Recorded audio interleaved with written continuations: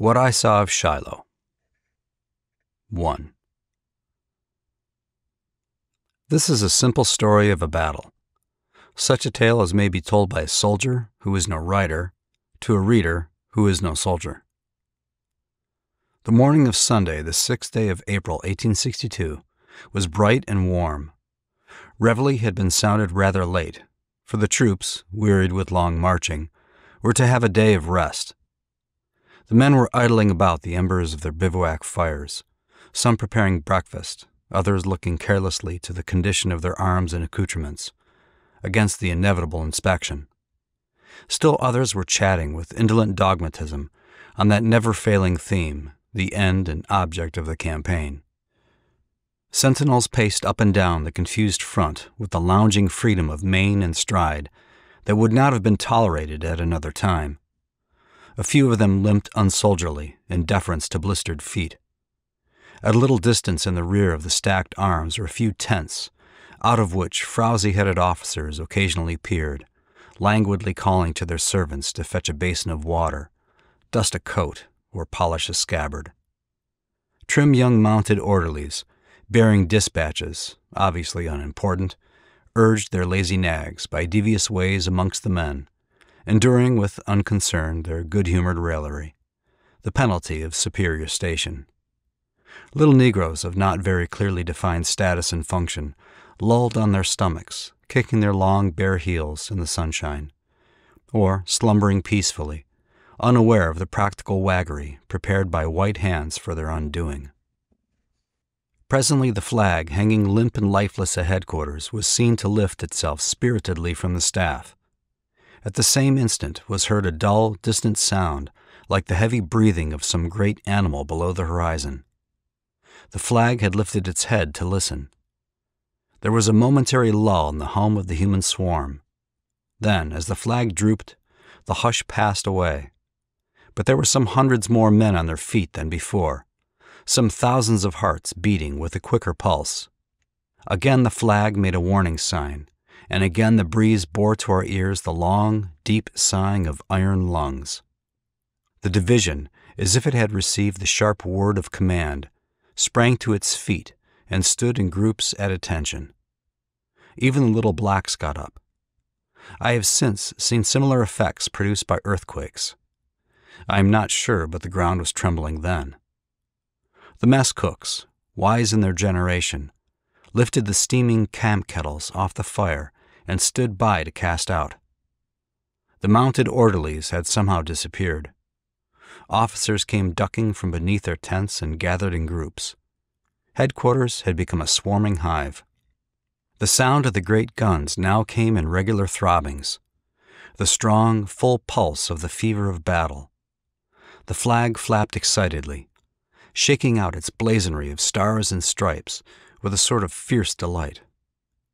Toward the knot of officers in its shadow dashed from somewhere, he seemed to have burst out of the camp in a cloud of dust, a mounted aide-de-camp, and on the instant rose the sharp, clear notes of a bugle, caught up and repeated, and passed on by other bugles, until the level reaches of brown fields, the line of woods trending away to far hills, and the unseen valleys beyond were telling of the sound.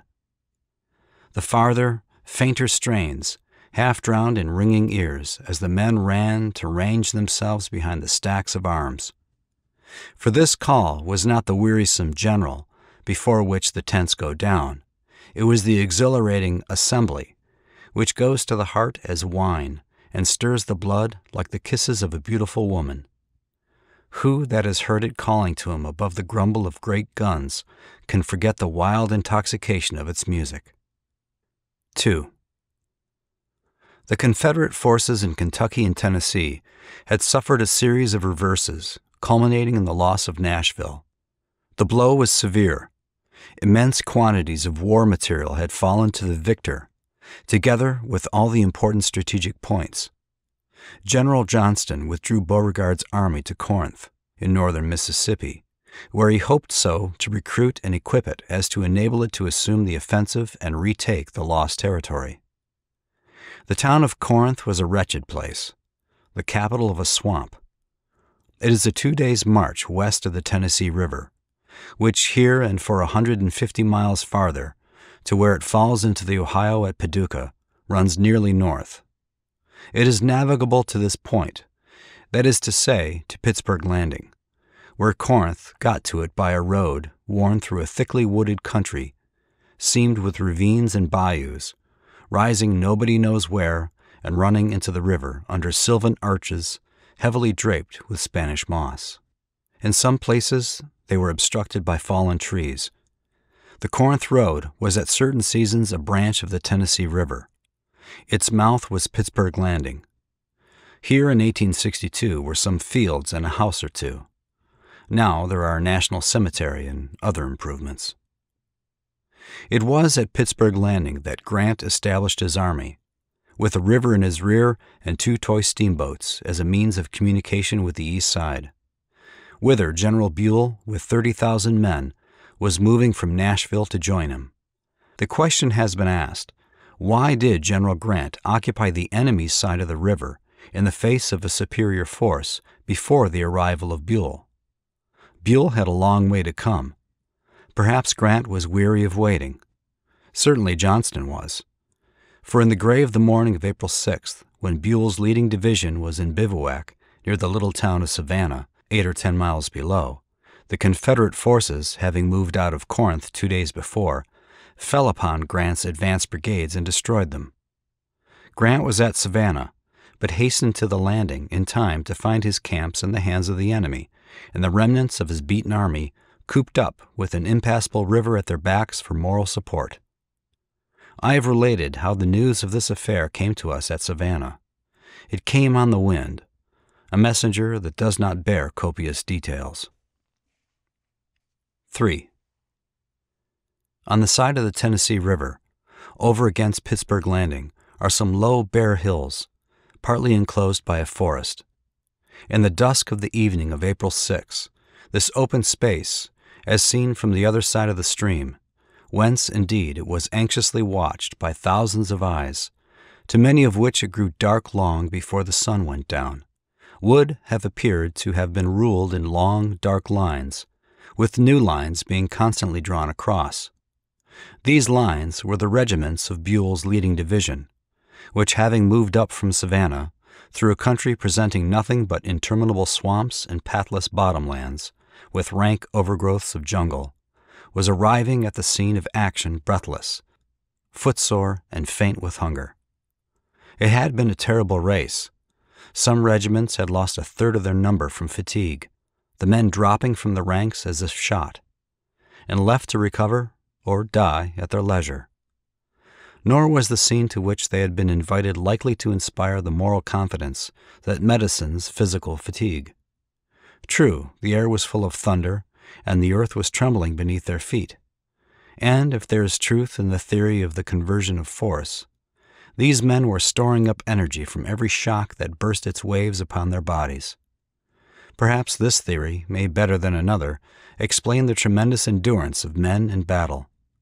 But the eyes reported only matter for despair.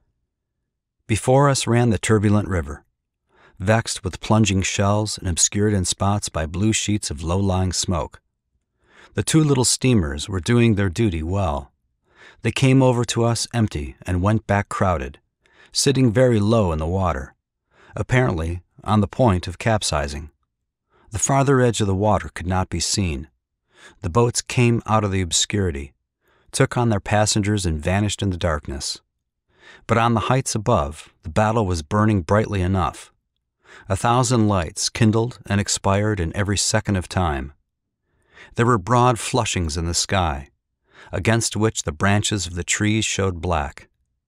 Sudden flames burst out here and there, singly and in dozens. Fleeting streaks of fire crossed over to us by way of welcome. These expired in blinding flashes and fierce little rolls of smoke, attended with the peculiar metallic ring of bursting shells, and followed by the musical humming of the fragments as they struck into the ground on every side, making us wince, but doing little harm. The air was full of noises.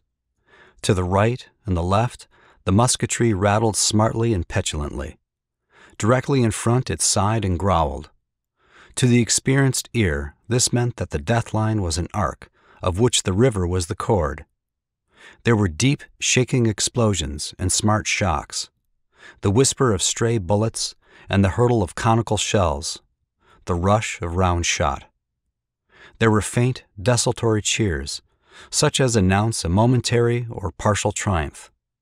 Occasionally, against the glare behind the trees, could be seen moving black figures, singularly distinct, but apparently no longer than a thumb.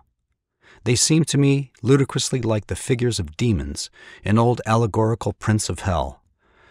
To destroy these and all their belongings, the enemy needed but another hour of daylight.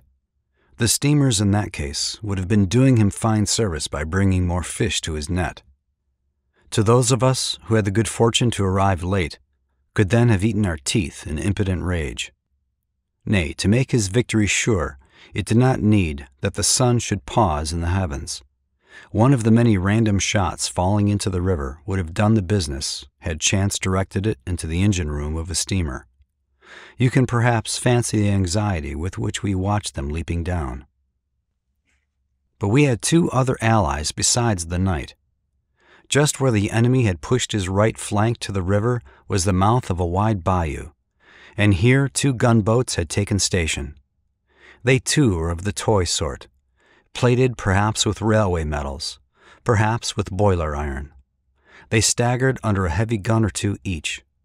The bayou made an opening in the high bank of the river. The bank was a parapet, behind which the gunboats crouched, firing up the bayou as through an embrasure. The enemy was at this disadvantage. He could not get at the gunboats, and he could advance only by exposing his flank to their ponderous missiles, one of which would have broken a half-mile of his bones and made nothing of it. Very annoying this must have been, these 20 gunners beating back an army because a sluggish creek had been pleased to fall into a river at one point rather than another. Such is the part that accident may play in the game of war. As a spectacle, this was rather fine. We could just discern the black bodies of these boats, looking very much like turtles. But when they let off their big guns, there was a conflagration. The river shuddered in its banks and hurried on, bloody, wounded, terrified.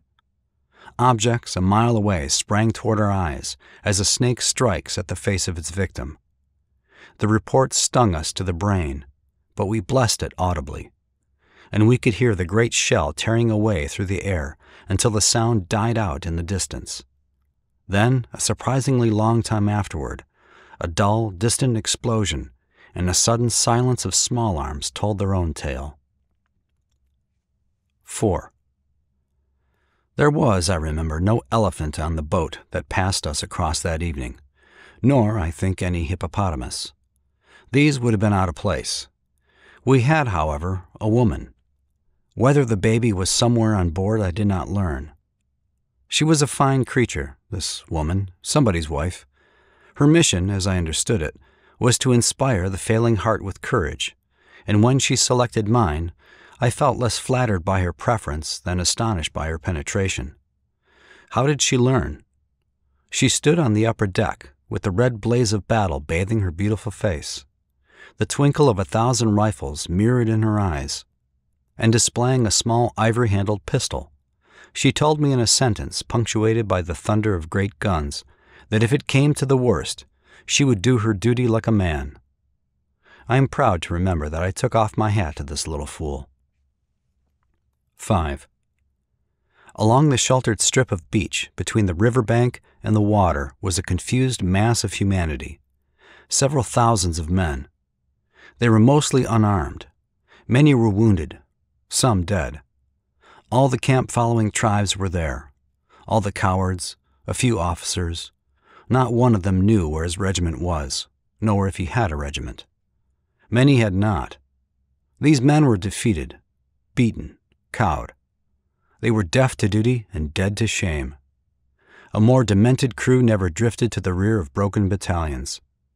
They would have stood in their tracks and been shot down to a man by a provost marshal's guard, but they could not have been urged up that bank. An army's bravest men are its cowards. The death which they would not meet at the hands of the enemy, they will meet at the hands of their officers, with never a flinching. Whenever a steamboat would land, this abominable mob had to be kept off her with bayonets. When she pulled away, they sprang on her and were pushed by scores into the water, where they were suffered to drown one another in their own way. The men disembarking insulted them, shoved them, struck them. In return, they expressed their unholy delight in the certainty of our destruction by the enemy. By the time my regiment had reached the plateau, night had put an end to the struggle. A sputter of rifles would break out now and then, followed perhaps by a spiritless hurrah. Occasionally a shell from a faraway battery would come pitching down somewhere near, with a whir crescendo, or flit above our heads with a whisper, like that made by the wings of a night bird, to smother itself in the river. But there was no more fighting. The gunboats, however, blazed away at set intervals all night long, just to make the enemy uncomfortable and break him of his rest. For us there was no rest. Foot by foot we moved through the dusky fields, we knew not whither. There were men all about us, but no campfires. To have made a blaze would have been madness. The men were of strange regiments. They mentioned the names of unknown generals. They gathered in groups by the wayside, asking eagerly our numbers. They recounted the depressing incidents of the day. A thoughtful officer shut their mouths with a sharp word as he passed. A wise one, coming after, encouraged them to repeat their doleful tale all along the line. Hidden in hollows and behind clumps of rank brambles were large tents, dimly lighted with candles, but looking comfortable. The kind of comfort they supplied was indicated by pairs of men entering and reappearing, bearing litters, by low moans from within, and by long rows of dead with covered faces outside. These tents were constantly receiving the wounded, yet were never full. They were continually ejecting the dead, yet were never empty. It was as if the helpless had been carried in and murdered, that they might not hamper those whose business it was to fall tomorrow. The night was now black dark. As is usual after a battle, it had begun to rain. Still we moved. We were being put into position by somebody. Inch by inch we crept along, treading on one another's heels by way of keeping together. Commands were passing along the line in whispers. More commonly, none were given. When the men had pressed so closely together that they could advance no farther, they stood stock still, sheltering the locks of their rifles with their ponchos. In this position many fell asleep. When those in front suddenly stepped away, those in the rear, roused by their tramping, hastened after with such zeal that the line was soon choked again. Evidently the head of the division was being piloted at a snail's pace by someone who did not feel sure of his ground. Very often we struck our feet against the dead, more frequently against those who still had spirit enough to resent it with a moan.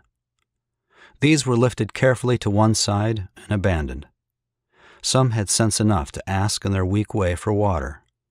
Absurd. Their clothes were soaken, their hair dank, their white faces, dimly discernible, were clammy and cold. Besides, none of us had any water. There was plenty coming, though, for before midnight a thunderstorm broke upon us with great violence. The rain, which had for hours been a dull drizzle, fell with a copiousness that stifled us. We moved in running water up to our ankles.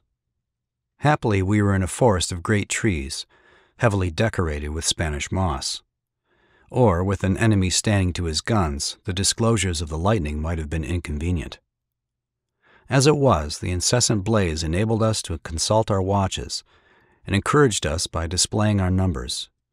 Our black sinuous line, creeping like a giant serpent beneath the trees, was apparently interminable.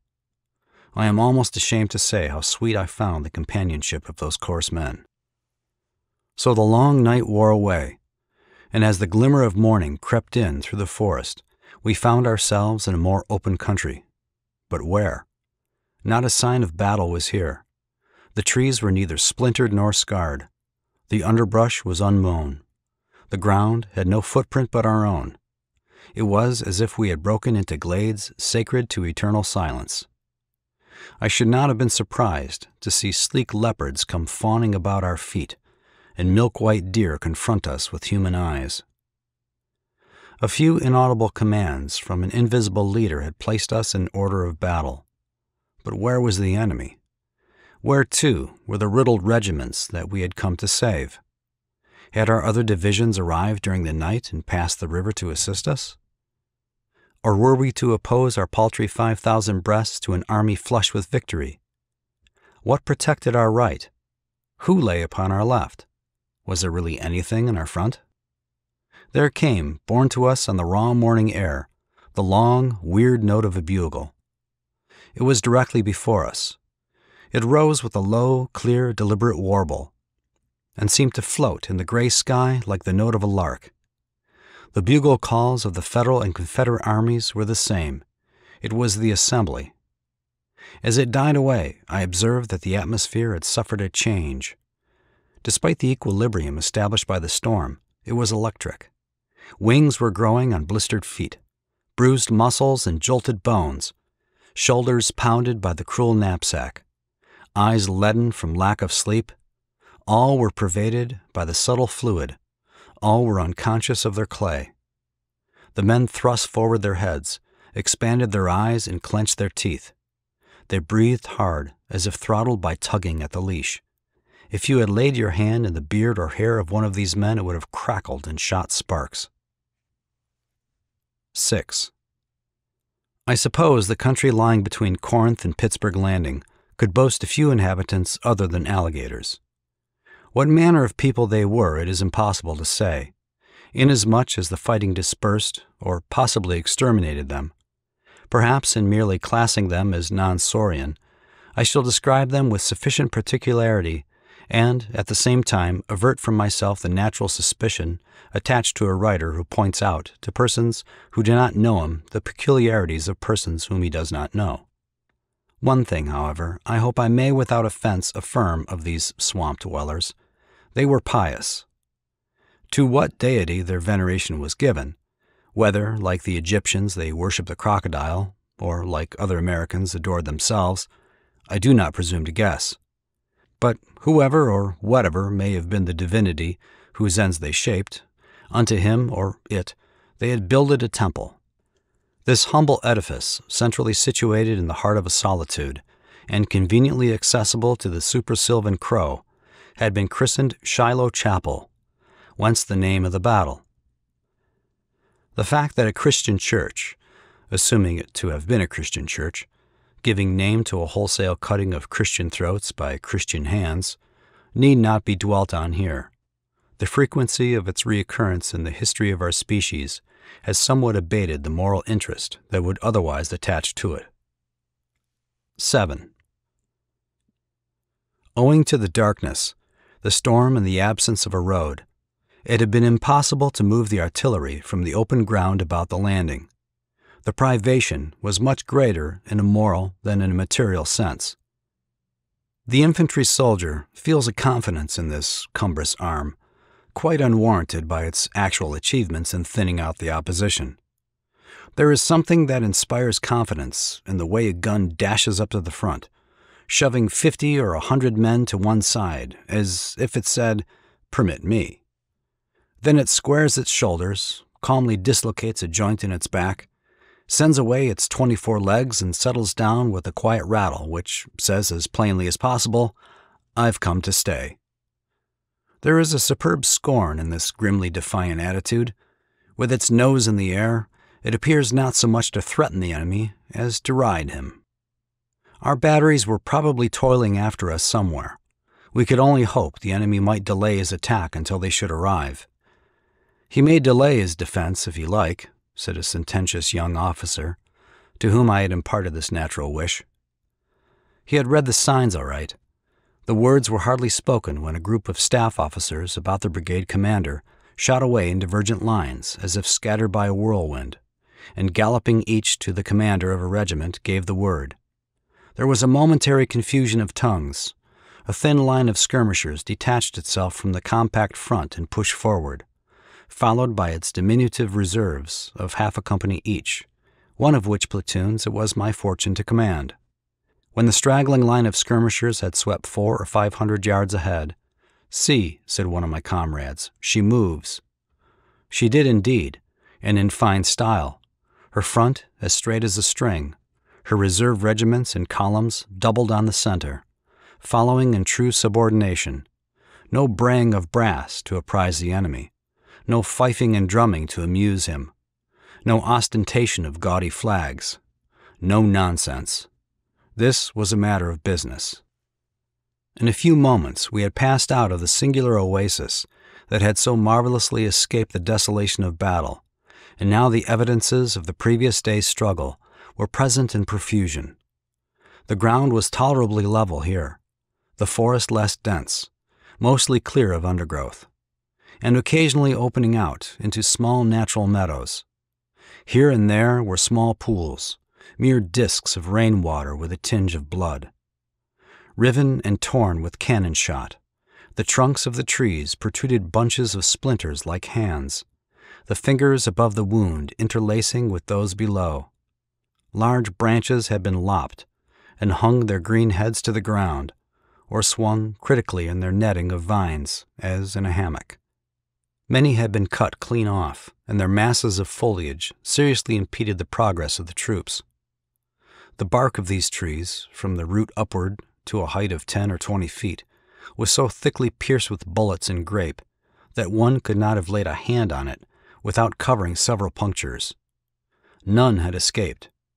How the human body survives a storm like this must be explained by the fact that it is exposed to it but a few moments at a time, whereas these grand old trees had no one to take their places.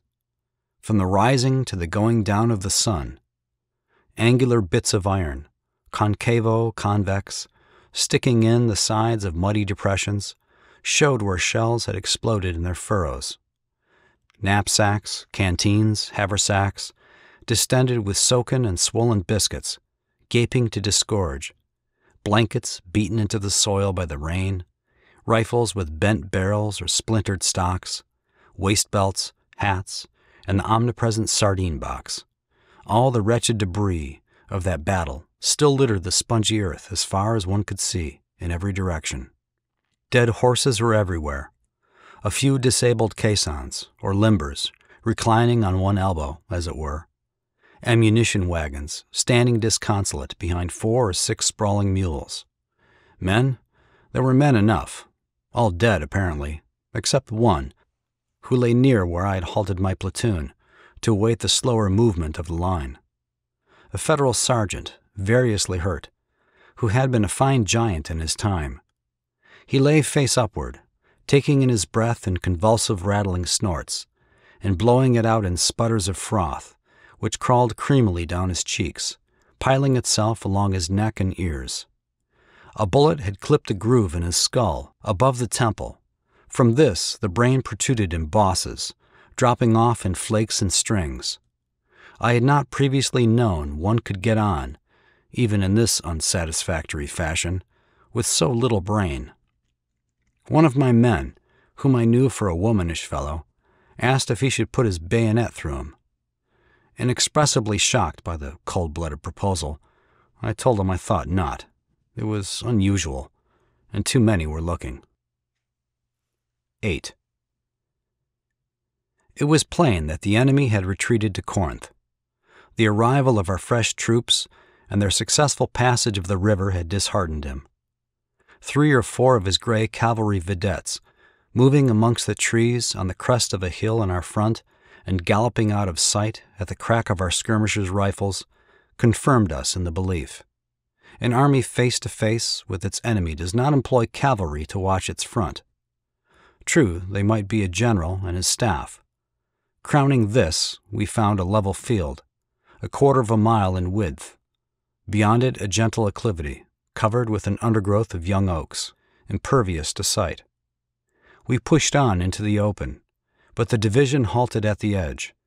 Having orders to conform to its movements, we halted too. But that did not suit. We received an intimation to proceed.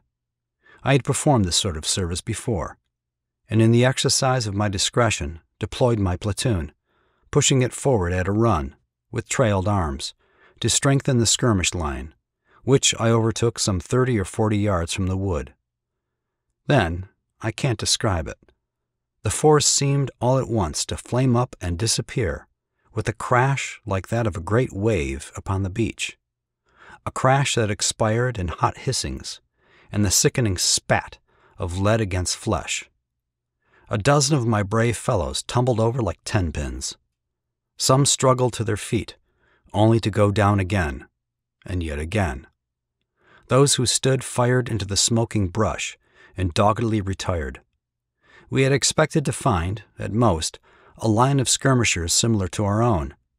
It was with a view to overcoming them by a sudden coup at the moment of collision that I had thrown forward my little reserve. What we had found was a line of battle, coolly holding its fire till it could count our teeth. There was no more to be done but get back across the open ground, every superficial yard of which was throwing up its little jet of mud, provoked by an impinging bullet.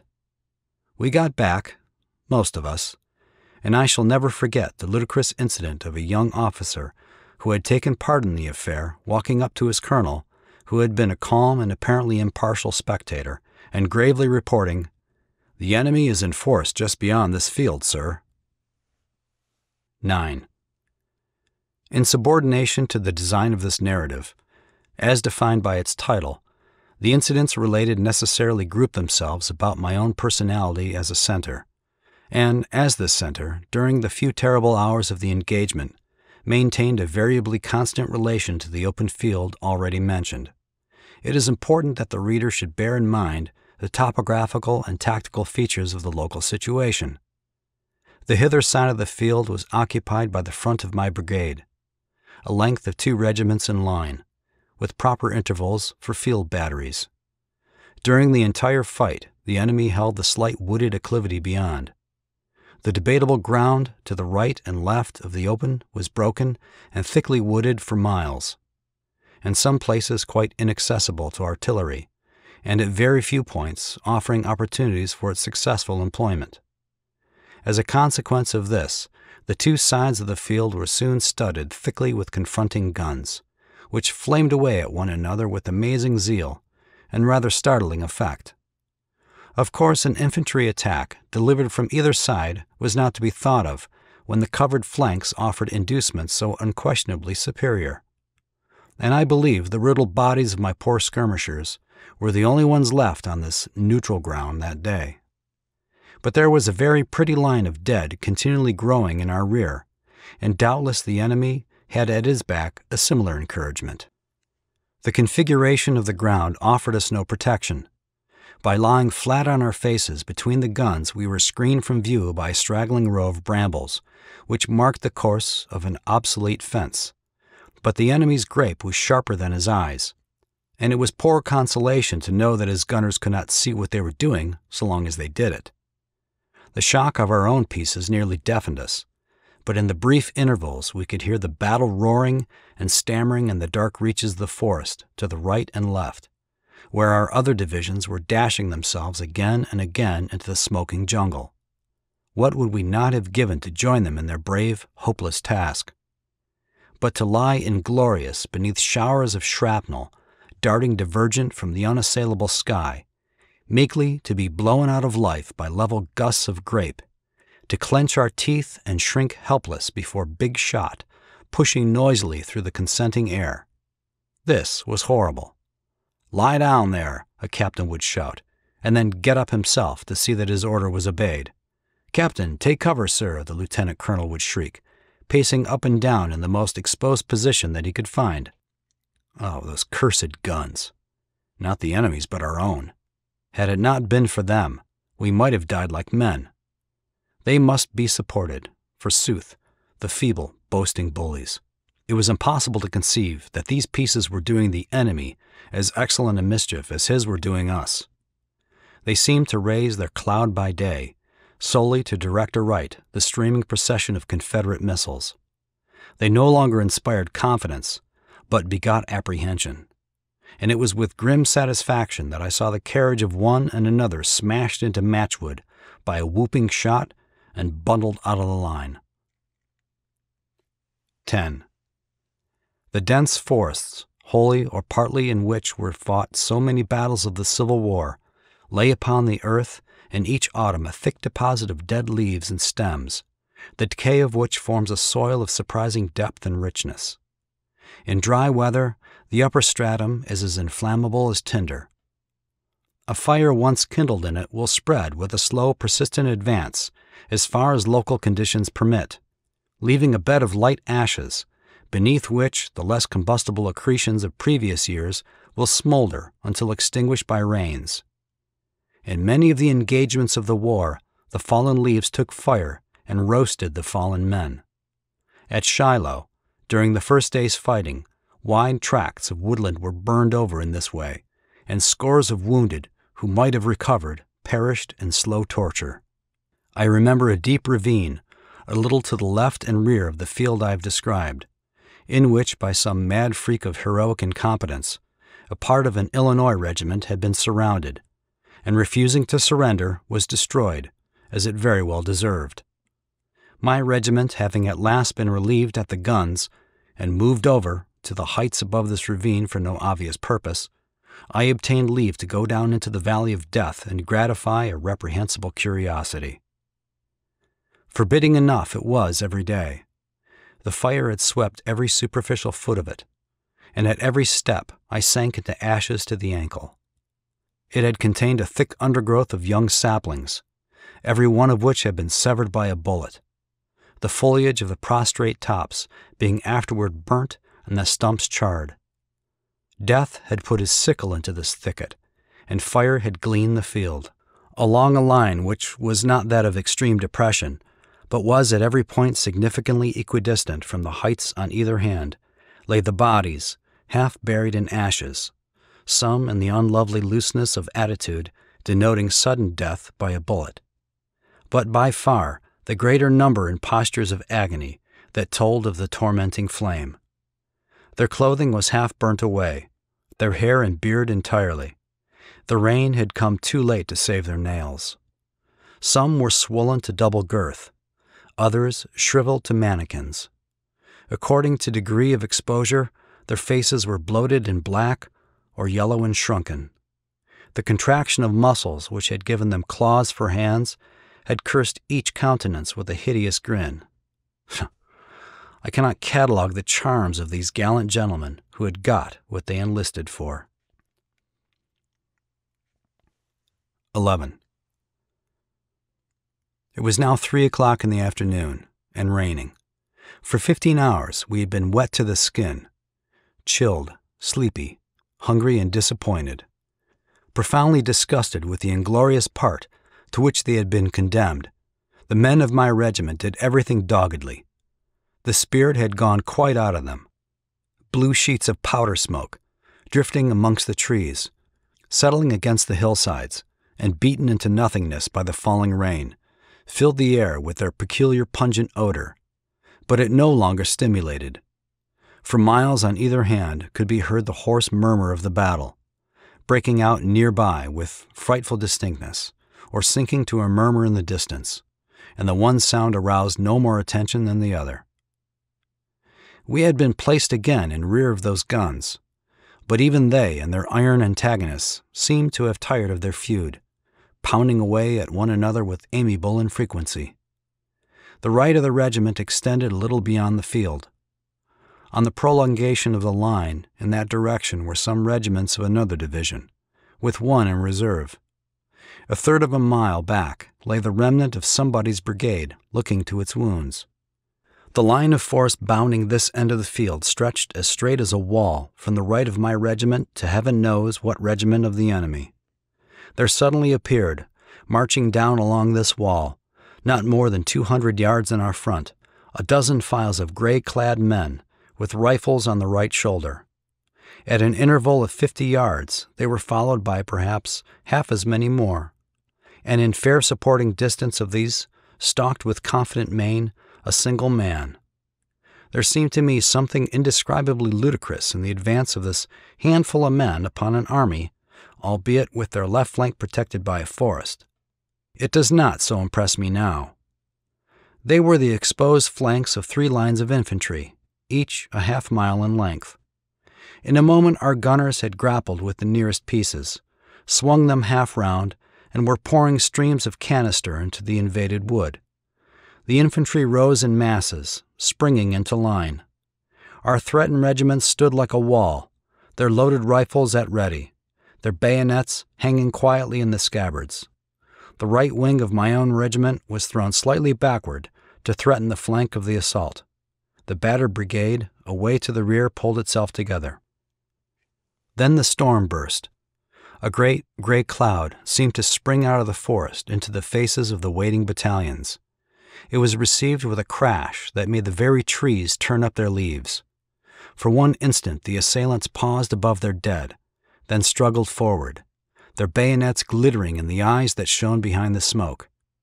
One moment, and those unmoved men in blue would be impaled. What were they about? Why did they not fix bayonets? Were they stunned by their own volley? Their inaction was maddening. Another tremendous crash. The rear rank had fired. Humanity, thank heaven, is not made for this. And the shattered gray mass drew back a score of paces, opening a feeble fire. Lead had scored its old-time victory over steel. The heroic had broken its great heart against the commonplace. There are those who say that it is sometimes otherwise. All this had taken but a minute of time, and now the second Confederate line swept down and poured in its fire. The line of blue staggered and gave way. In those two terrific volleys, it seemed to have quite poured out its spirit. To this deadly work, our reserve regiment now came up with a run. It was surprising to see it spitting fire with never a sound, for such was the infernal din that the ear could take in no more. This fearful scene was enacted within 50 paces of our toes, but we were rooted to the ground as if we had grown there. But now our commanding officer rode from behind us to the front, waved his hand with the courteous gesture that says, "Après-vous," and with a barely audible cheer we sprang into the fight. Again the smoking front of gray receded, and again as the enemy's third line emerged from its leafy covert, it pushed forward across the piles of dead and wounded to threaten with protruded steel. Never was seen so striking a proof of the paramount importance of numbers. Within an area of 300 yards by 50, there struggled for front places no fewer than 6 regiments, and the accession of each, after the first collision, had it not been immediately counterpoised, would have turned the scale. As matters stood, we were now very evenly matched, and how long we might have held out God only knows. But all at once something appeared to have gone wrong with the enemy's left. Our men had somewhere pierced his line. A moment later his whole front gave way, and springing forward with fixed bayonets, we pushed him in utter confusion back to his original line. Here among the tents from which Grant's people had been expelled the day before, our broken and disordered regiments inextricably intermingled, and drunken with the wine of triumph, dashed confidently against a pair of trim battalions, provoking a tempest of hissing lead that made us stagger under its very weight. The sharp onset of another against our flank sent us whirling back with fire at our heels and fresh foes in merciless pursuit, who, in their turn, were broken upon the front of the invalided brigade previously mentioned, which had moved up from the rear to assist in this lively work. As we rallied to reform behind our beloved guns and noted the ridiculous brevity of our line, as we sank from sheer fatigue and tried to moderate the terrific thumping of our hearts, as we caught our breath to ask who had seen such and such a comrade and laughed hysterically at the reply, there swept past us and over us into the open field a long regiment with fixed bayonets and rifles on the right shoulder. Another followed, and another. 2, 3, 4. Heavens! Where do all these men come from, and why did they not come before? How grandly and confidently they go sweeping on like long blue waves of ocean, chasing one another to the cruel rocks. Involuntarily we drew in our weary feet beneath us as we sit, ready to spring up and interpose our breasts when these gallant lines shall come back to us across the terrible field and sift brokenly through among the trees with sprouting fires at their backs. We still are breathing to catch the full grandeur of the volleys that are to tear them to shreds. Minute after minute passes, and the sound does not come. Then, for the first time, we note that the silence of the whole region is not comparative, but absolute. Have we become stone deaf? See, here comes a stretcher bearer, and there a surgeon. Good heavens, a chaplain. The battle was indeed at an end. 12. And this was, oh, so long ago. How they come back to me, dimly and brokenly, but with what a magic spell. Those years of youth when I was soldiering. Again I hear the far warble of blown bugles. Again I see the tall blue smoke of campfires ascending from the dim valleys of Wonderland. There steals upon my sense the ghost of an odor from pines, that canopy of ambuscade. I feel upon my cheek the morning mist that shrouds the hostile camp, unaware of its doom, and my blood stirs at the ringing rifle shot of the solitary sentinel. Unfamiliar landscapes, glittering with sunshine or sullen with rain, come to me demanding recognition, pass, vanish, and give place to others. Here in the night stretches a wide and blasted field, studded with half-extinct fires burning redly, with I know not what presage of evil. Again I shudder as I note its desolation and its awful silence. Where was it? To what monstrous inharmony of death was it the visible prelude? O days when all the world was beautiful and strange, when unfamiliar constellations burned in the southern midnights, and the mockingbird poured out its heart in the moon-gilded magnolia, when there was something new under a new sun. Will your fine, far memories ever cease to lay contrasting pictures athwart the harsher features of this latter world, accentuating the ugliness with the longer and tamer life? Is it not strange that the phantoms of a blood-stained period have so airy a grace and look with so tender eyes? That I recall with difficulty the danger and death and horrors of the time, and without effort, all that was gracious and picturesque? Ah, youth, there is no such wizard as thou. Give me but one touch of thine artist hand upon the dull canvas of the present. Gild for but one moment the drear and somber scenes of today, and I will willingly surrender another life than the one that I should have thrown away at Shilo.